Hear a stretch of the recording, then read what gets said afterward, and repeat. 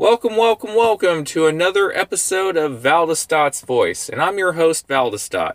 And for today's topic, I'm going to be talking about a couple of things. How Super Bowl Sunday was for my area and Ubereats. So, let's get started.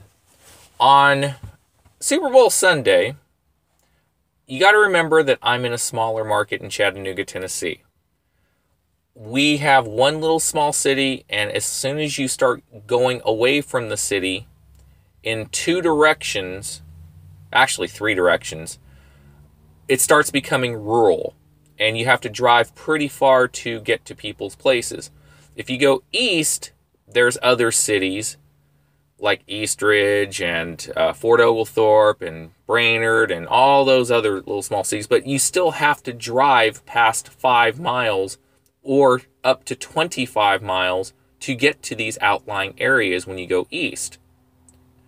So that kind of puts a restriction on us, unlike the larger cities like, Atlanta, Seattle, Dallas, New York, all these, LA, all these big cities that have cities for miles and miles of blocks. And then even as you leave the city, you run into more cities with more blocks or suburbs and all that good stuff. So you guys have a lot more volume and surface area for those larger markets than I do. So you guys may have had a great Super Bowl Sunday as compared to I did. Mine was kind of just mediocre. I made only about from 10:30 in the morning to 8:30 at night, 10 hours. I only made on GrubHub about $105, and on Ubereats about $30. So I made about $135 total. So not terrible for my area's market standards, but also not great either. I did not get one Buffalo Wild Wings order. Really, I only got a few KFC orders and just my normal restaurants I normally would get from. So nothing great. So pretty much the point I'm making is that it all depends on the market that you're in. But if I were to do Super Bowl Sunday again, I wouldn't go into high expectations of making over $200 in a day because my market just isn't like that. We don't have the volume of people that you guys probably do in your areas. So Super Bowl Sunday, not great for me. Feels mediocre at best. But, do what is best for you guys. If your markets are good, work it. Okay, make that money. For me, I have tempered expectations. Now getting on to the Ubereats end.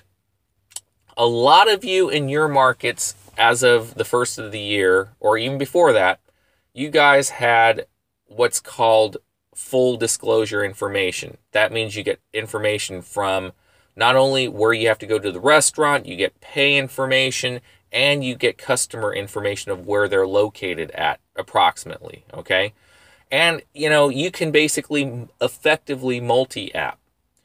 Me in my area, I don't get that. I still have the old style model of I only get to see the restaurant time to either get to it or when the order's ready. That's it. I get no pay information. I don't see customer information. So that will not let me effectively multi-app either, because I'm literally taking a shot in the dark if I take a chance on multi-apping with Ubereats. What kind of drove the final nail in the coffin, I was talking to my wife yesterday, who's always with me when I drive nowadays. So we had a couple of orders. It was kind of slow during some times yesterday on Super Bowl Sunday. And I said, wow, this is unusual, but okay. So we said, well, why don't we try Ubereats? She hates Ubereats. I gave it a chance for practically the last time. And I did 3 Ubereats while waiting, at different times of the day. One was relatively close, under 2 miles, which is what I expect from Ubereats, but 2 were kind of far away. And I was multi-apping with both apps on at the time, and it sent me out of my normal downtown area. And it put GrubHub deliveries back a little bit. Now, I know what you're saying. GrubHub is not the fastest and you have a little bit of extra wait time and all that. True, but even so, I was still late by about 10 minutes for each of those deliveries because of the far off distances I had to go. And in my opinion, that's unacceptable. Okay? I know what to expect from what you guys are thinking. If I'm in that situation, you're taking a chance. And if you want to use Ubereats multi-apping, that's a chance you're going to have to take. I get that.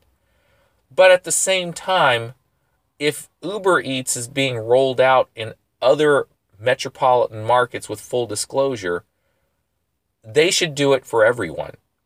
It's not right. It's not fair. They have the ability to do it. They just won't. Maybe it's because it's further distances and we'll cherry pick more because of that. And to be fair, they're right. I would. But as independent contractors, we should be given that right. They don't just not a take it or leave it. What other company outside of the gig app world, like truckers or delivery couriers or whatever, would ever be put into that situation where we have to accept the order before knowing where the customer is or knowing how much we're going to be paid? That's complete BS. Even DoorDash and GrubHub will at least give you an approximation or an exact location of where the customer is with at least pay information. Uber got there, but they're not doing it fully, which is nonsense to all parts of the country. So I made the conscious decision of after going through that experience and putting my stress level up, I was pretty pissed, to say it loosely, after work because of it, because I shouldn't have to be put through that. So I made the conscious decision along with what my wife says, because we are in a market where we have to limit our miles or else we're just going to drive our car into the ground, to just stop doing Uber Eats. And I hope someone at Uber is listening to this. Not that they are, but I hope someone is, that it's not just me and my small market, but there's a lot of people in my area or other small market areas that don't get this information. And we're getting frustrated and we're getting really upset, and a lot of us are going to take a stand. You're going to lose drivers until you actually provide that information that other apps do already. Your pay is not commiserate also to the distance drove, at least in my area. I had to drive 8.5 miles one way and I only got a little over $6. That is complete BS. And unless you get a tip, which a lot of times we don't, that's dead miles back. So, Uber, I give you my 2 thumbs down to you.